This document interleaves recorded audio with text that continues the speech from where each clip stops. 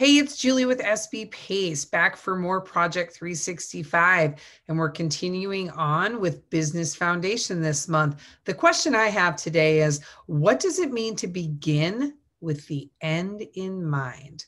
Great question. One of my favorites. Honestly, this one is so fundamental to your business.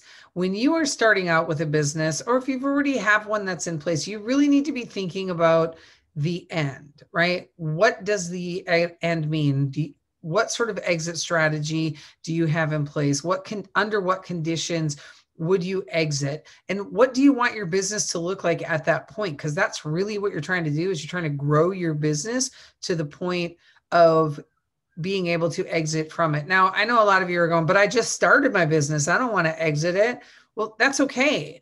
But having understanding an end point gives you the unique ability to be able to build towards it. So if you're like, well, if I hit, $10 million in revenues consistently for 24 straight months, I would sell my business.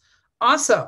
Now all you have to do is build a plan to get you to the 10 million in revenue for 24 straight months. Easy peasy, lemon squeezy. You can totally do this. So beginning with the end in mind helps you to know, one, under what conditions you would exit. And trust me, you want to do that before somebody makes an offer on your business or before you get to the point where you're super emotional about it. So think about that, what that end looks like for you, what your big picture goals are for the business. And it's more than just having an exit strategy or a buy-sell agreement. It's also having a plan for how you're going to grow that business. How many employees do you want to have?